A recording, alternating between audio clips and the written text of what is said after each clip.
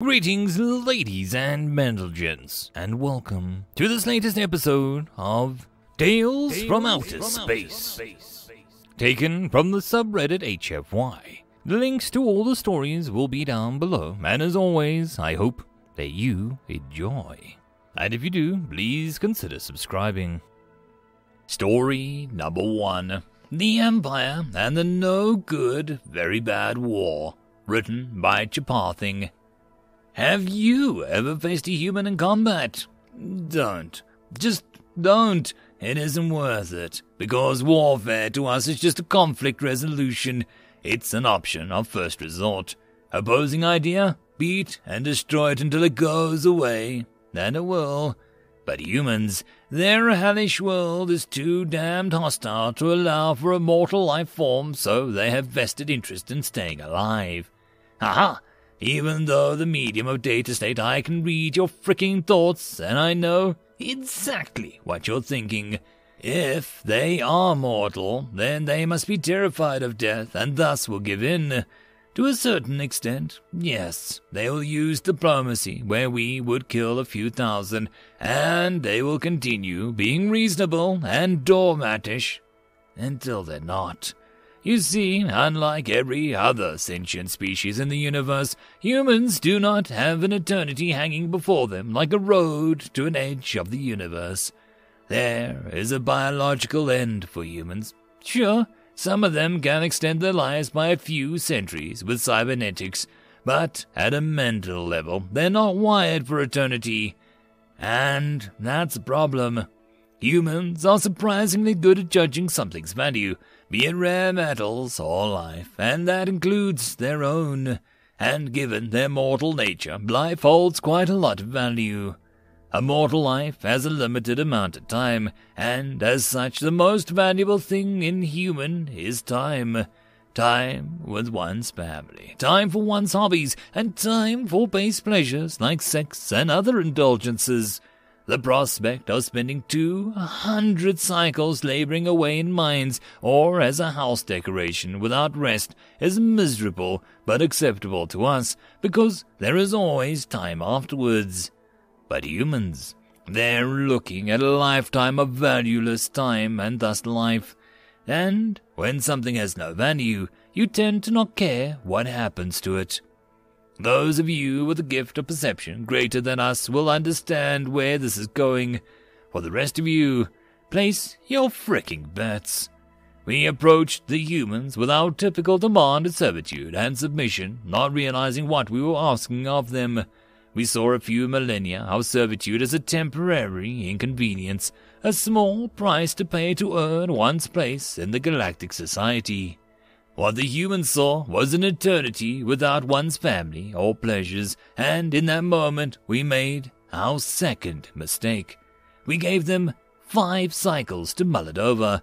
We were in no rush, a mortal right. 5 cycles is barely enough time to put together a sonnet, let alone decide the fate of one species. Or at least, that's what we thought. The humans gave us their response at the end of the last cycle. Our fleets returned to their orbit, expecting them to be suitable exotic clothes befitting house slaves. What we found instead were fission warheads and trenches, so we did as we always did when someone didn't agree with us. And I don't mean settle it in the orgy pits. We struck them down where they defied us. We killed a few 100,000 of the most vocal, and expected the rest to learn the lesson and fallen had failed to. They were mortal creatures. If force of arms worked on mortals, surely mortal creatures would be equally afraid of it.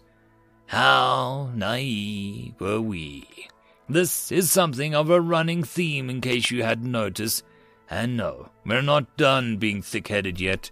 In the name of the Child Emperor, we will sew up our own fricking rears in this one, conquer the galaxy twice over, and hold mastery of death itself, and you think you know everything.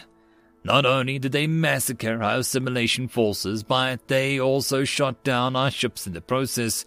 We now had 2 options. Recognize that this species, despite their primitive nature, can fight like nobody's business, and immediately open up negotiating table to get them on our side. Or Ask how hard it could be to declare war to subjugate irregularly beautiful creatures in the name of the Empire.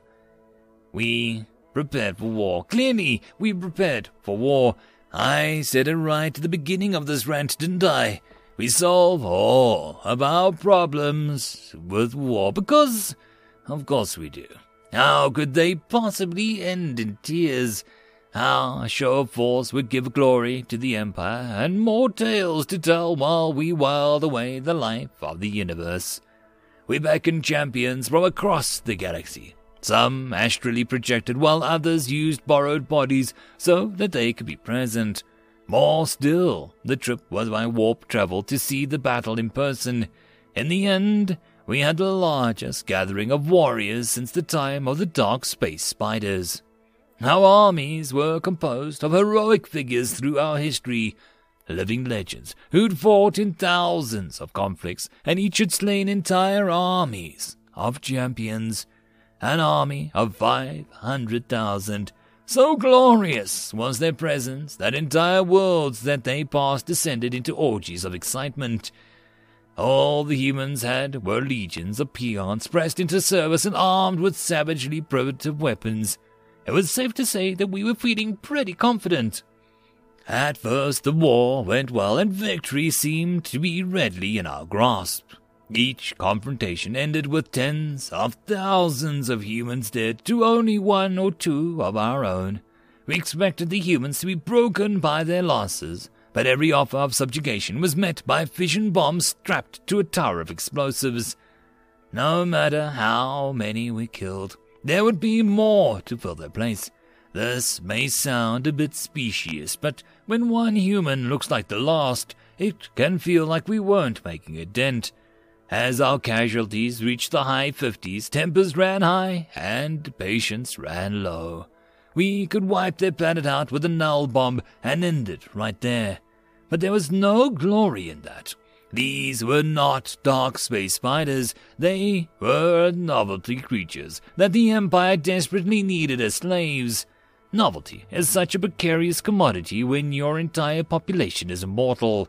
We couldn't justify our weapons of mass destruction, and the champions demanded a glorious victory, unaided for the sake of their legend. There would be no nerve pinch waves or other non-lethal options, so we fought them in search of glory that was promised, and we continued to fight them. Cycles passed by, and the conflict lost some of its charm. When you see a human, not even an adult, cling onto a champion and detonate explosives strapped to himself, killing both, you realize what the humans are made of. When you see a legion of men and women die to the last to protect the bunker for the children, you see what they're willing to do. This was not honorable or glorious. It was miserable. We had lost thousands of our warriors to those very same conscripts. Entire worlds mourned the conflict when word reached them. It had only been 100 cycles, but we had lost so much. Yet still, we did not realize what we were dealing with. We offered peace. We offered them a place amongst us as equals, an offer so unheard of that it caused 4 dozen riots and countless riots across our empire. This young race of mortals given the keys to our great empire, when so many more worthy races toil as slaves to this day. Unheard of. They refused our offer, and it was as if that point that we began to worry. That's right, only after they had slain a few thousand of our warriors did we realize that we may have gotten in a little over our heads. The humans started to fight all those cycles ago with slug throwers, primitive devices that relied on the most basic physical laws to maim and kill. Barely novelties and crudity.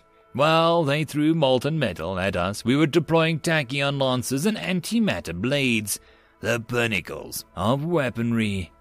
I cannot fathom how many of them died fighting our champions, but with each that fell they gained an edge. Their short lives gave them an edge that we couldn't have predicted. They were able to reverse engineer our weapons faster than we ever could.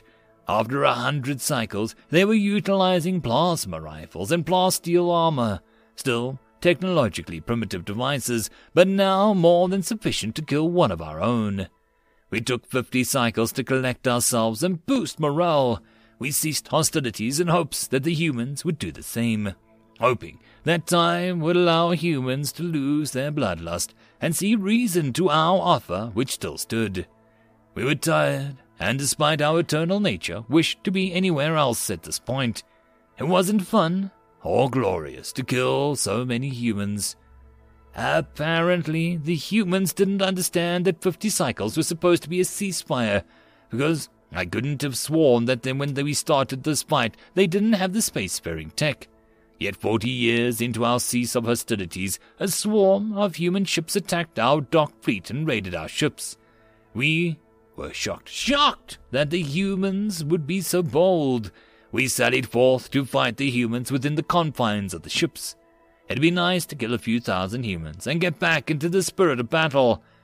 You know, as I transcribe this form from my thoughts, it occurs to me that we were both an arrogant and naive race. Post-scarcity economics and eternity of indulgence combined with technological platitude may have softened us as a race. Back to how we learned not to rifle with mortals. While we were busy collecting ourselves and preparing for another clash on Earth, the humans studied our technology. An entire generation of humans raced to fight against us while we rested and relaxed, confident that we were untouchable. They didn't just match us, they defeated us. The generation of humans sent after us was raised without any indulgences.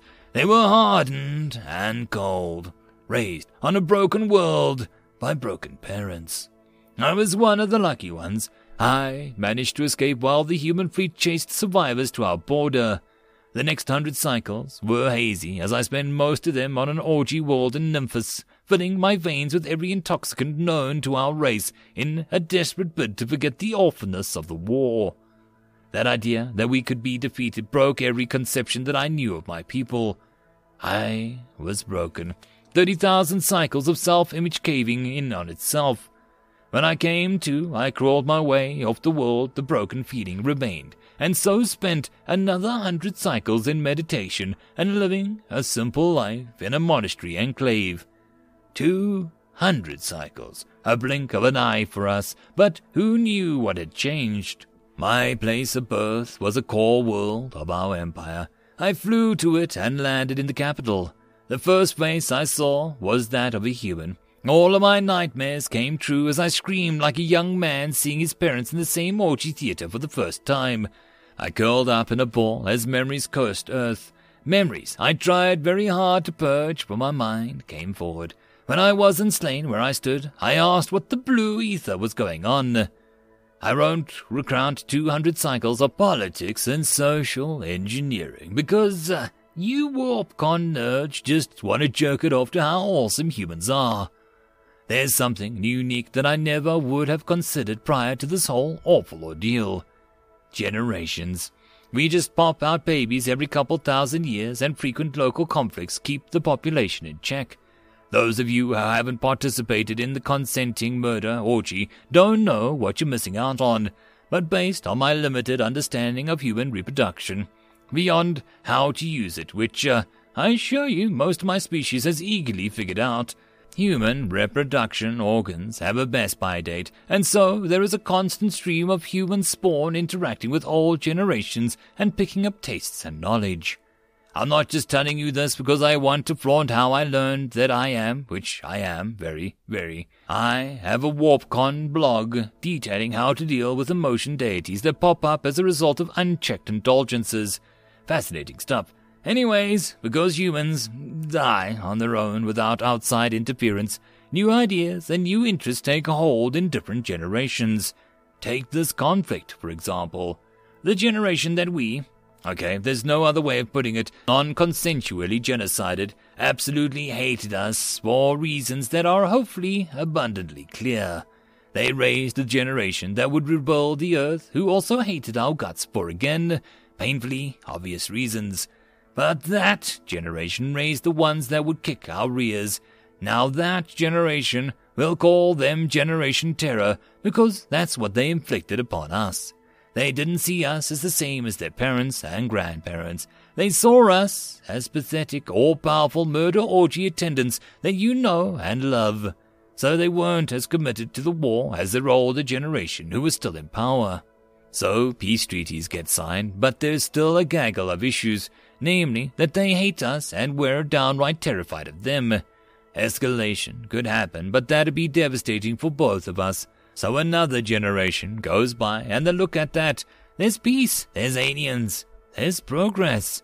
This goes on for 200 cycles, and now, I'm not sure, some hate us, a large number have no issue with us, and some absolutely love us and make mint at the orgy worlds.